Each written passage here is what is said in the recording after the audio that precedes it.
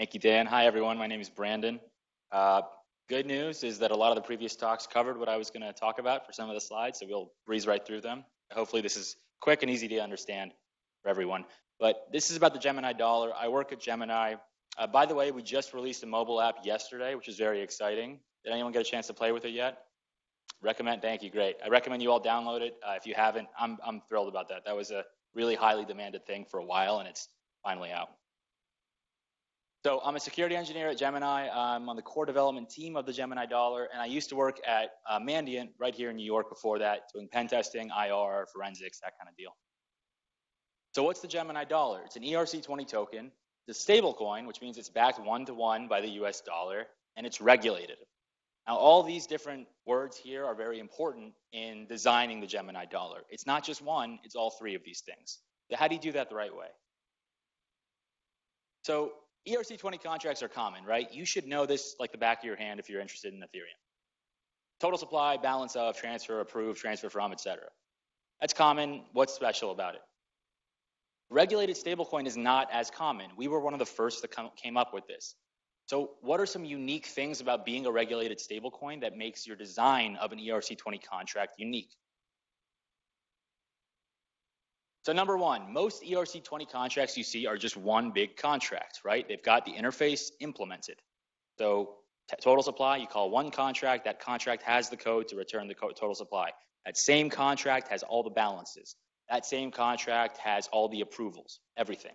Gemini dollar, meanwhile, is 3 contracts. I'll get into why that is soon. Printing and burning. If you participated in a token sale, bless your heart, those tokens, they have kind of an arbitrary means of printing and burning. They've got their own rules. The owners of that token will say, we're going to print if this happens, or if we want to pay someone. We'll burn if the price goes down too low, that kind of thing, right? Gemini dollar, it's defined when we print and burn. We don't just kind of decide willy-nilly. It's printed upon withdrawal from Gemini Exchange, and it's burned upon you depositing that Gemini dollar back into Gemini Exchange and redeeming fiat. So when you go to Gemini.com and you do withdraw from Gemini Exchange, they actually create a Gemini dollar for you. You'll provide an Ethereum address, we'll send you an ERC20 token, that's the Gemini dollar, and we'll debit your account a fiat dollar. And that token is then created in that instance. Your Ethereum address that you withdrew to now has a Gemini dollar. That's the creation process. And when you want to redeem that Gemini dollar for a real US dollar, you deposit it back in, and the burn function is called in our contract. Ultimately, it gets burned. So a limit to printing. Again, most tokens have the ability to print an unbounded amount. It's just got a print function, right? We impose something called a total supply ceiling for security purposes, and I'll explain how that works briefly as well. But we can't just print an arbitrary amount. So if our hot wallet, God forbid, got compromised, there's a limit to what could actually happen with respect to Gemini dollars. They can't just print billions willy-nilly. There's a ceiling.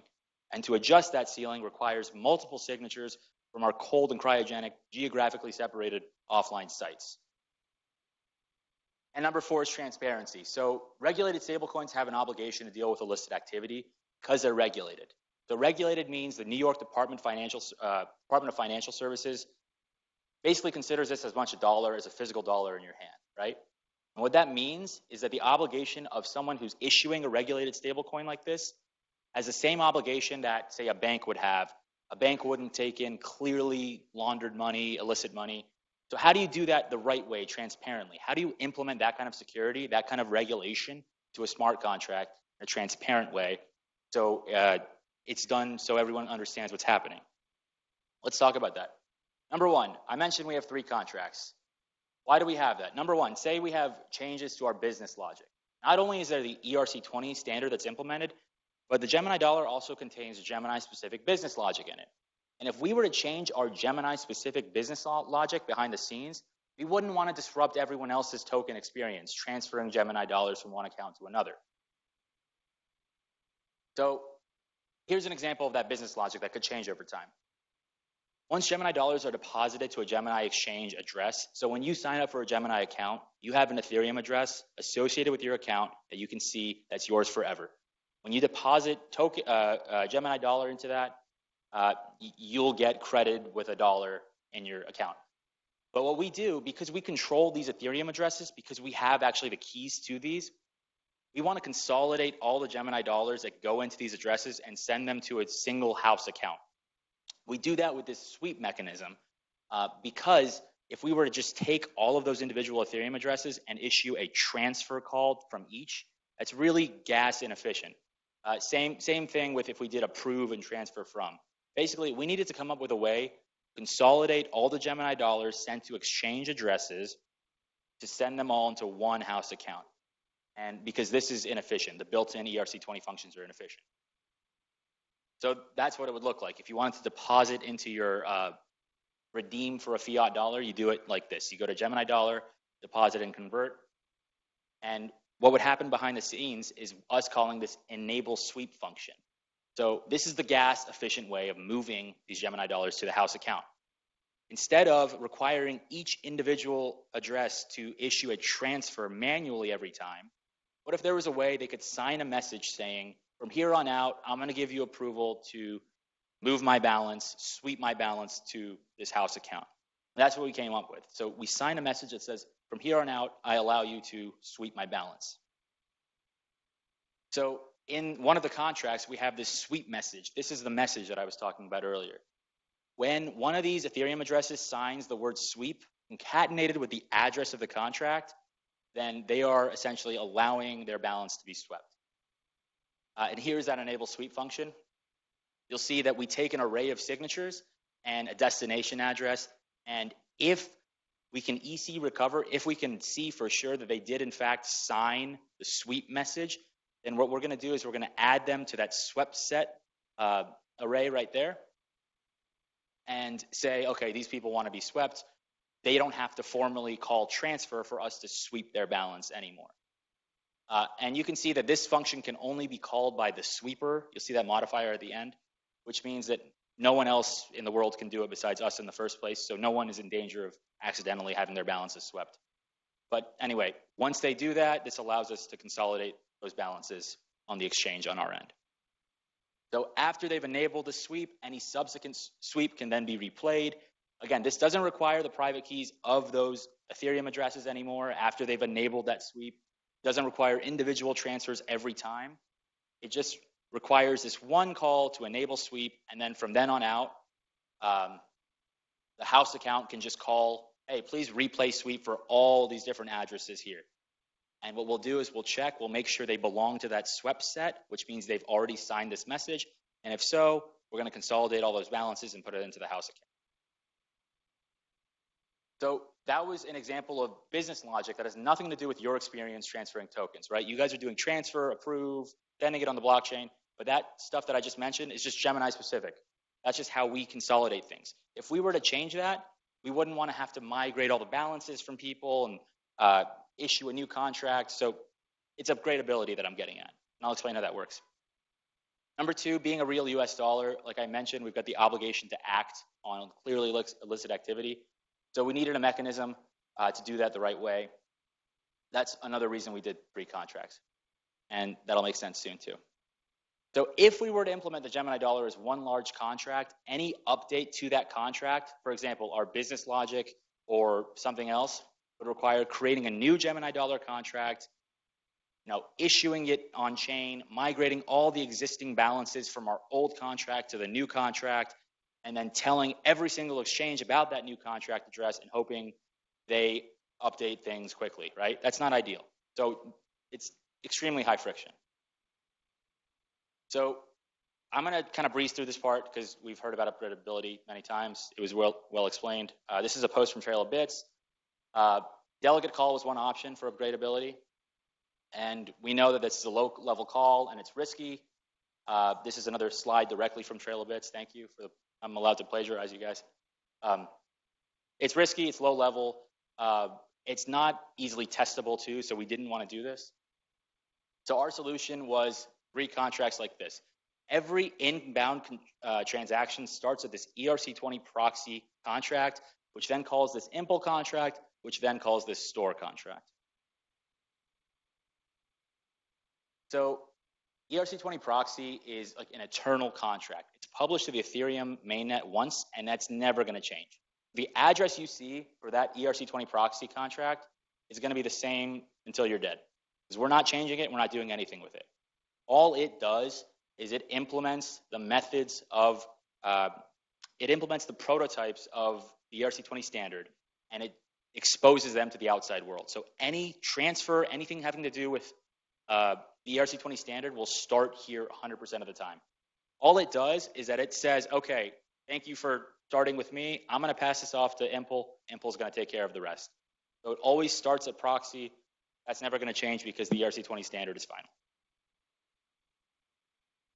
So when you call any function in proxy, it immediately calls Impl with the arguments you provided. So this is what transfer looks like in proxy. No logic. So that's the prototype you're used to, right? Transfer to a destination address, this value, right? Behind the scenes, you don't need to worry about this. Proxy is just saying, okay, Impl, this is what this person wanted to do. Please take care of it and turn true or false, whatever. So Impl is the logical contract. Impl is the one that would check the balances are sufficient, for example, in a transfer call. And this is where the business logic lives as well. So when proxy receives that transfer function call, it calls Impl with those arguments immediately, and Impl only will respect calls from proxy. Impl will not respond to any other contract in the world. So this is what gets called. So proxy just said, okay, I'm going to pass this off to Impl. Impl's going to take care of everything.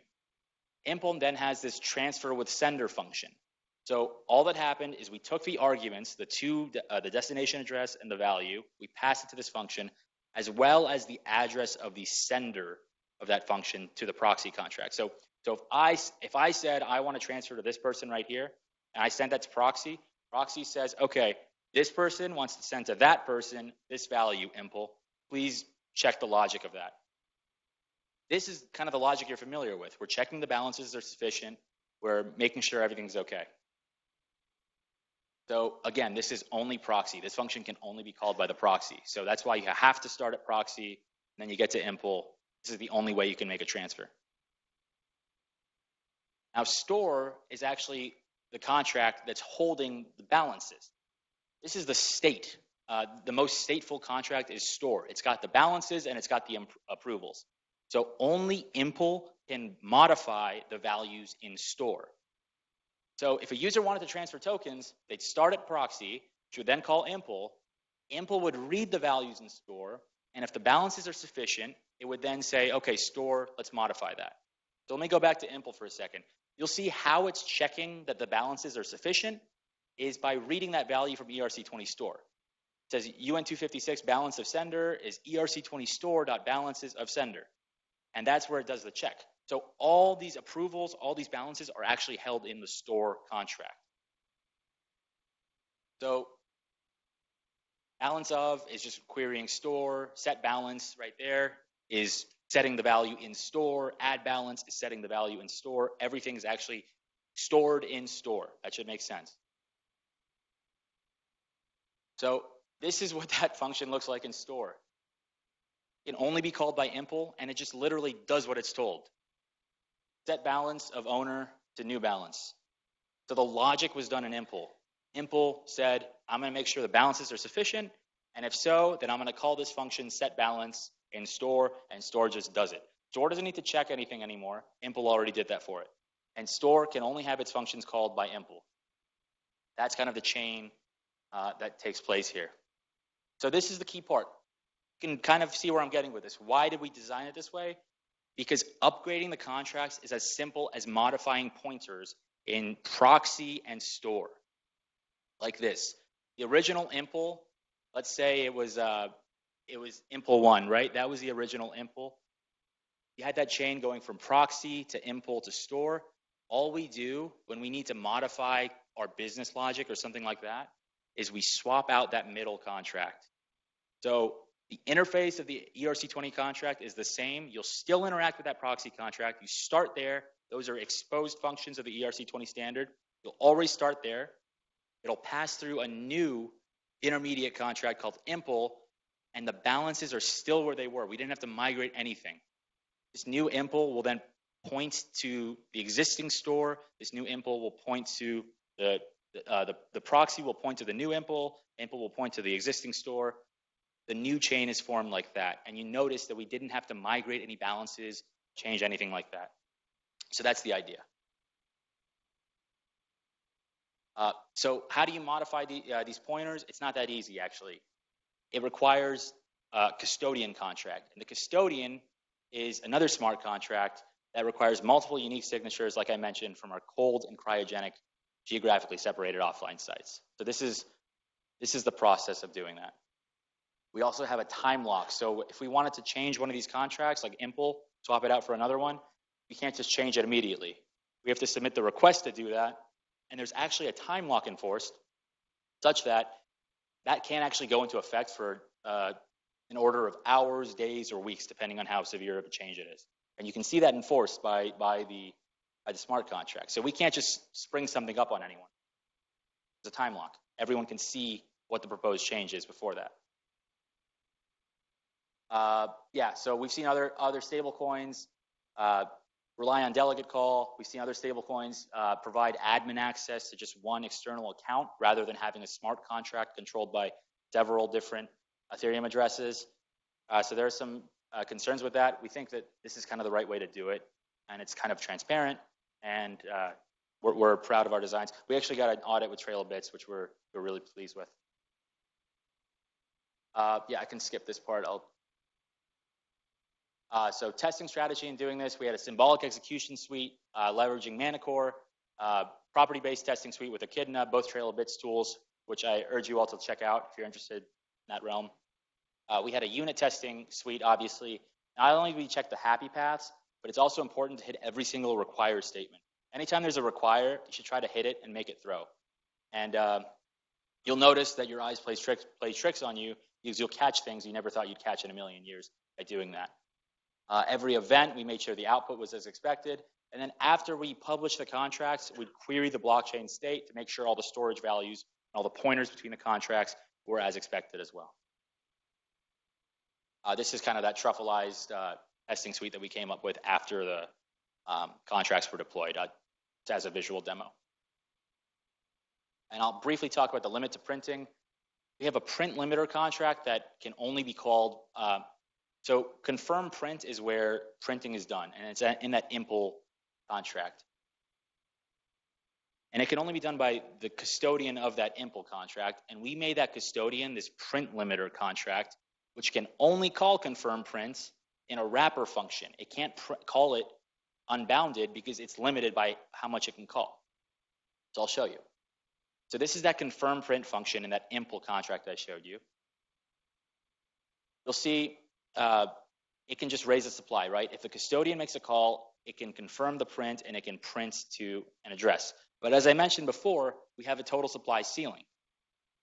And that's managed by this print limiter. So in this print limiter contract, we have this limited printer, an address that controls that, and this total supply ceiling, which can only be changed with multiple signatures from those offline sites that I mentioned. So the print limiter will do a limited print. The only way you can call confirm prints in that impl contract is through this limited print function. So this limited print checks to see that the amount you want to print, even if you have the right address to do it, checks whether that exceeds that total supply ceiling that I talked about. So this is kind of a wrapper that you can't get around. You have to call this limited print, and this limited print will stop you from printing above that total supply ceiling. So right now, I think there's like 88 million Gemini dollars out there in the ether. Total supply ceiling is something like 120 million right now. So if someone got control of our hot wallet address, for example, and tried to print, they couldn't hit above 120 million because of this function right here. So I wanted to be quick. That was it. A lot of this was already covered. So thank you very much. If you have any questions, I'm happy to take them.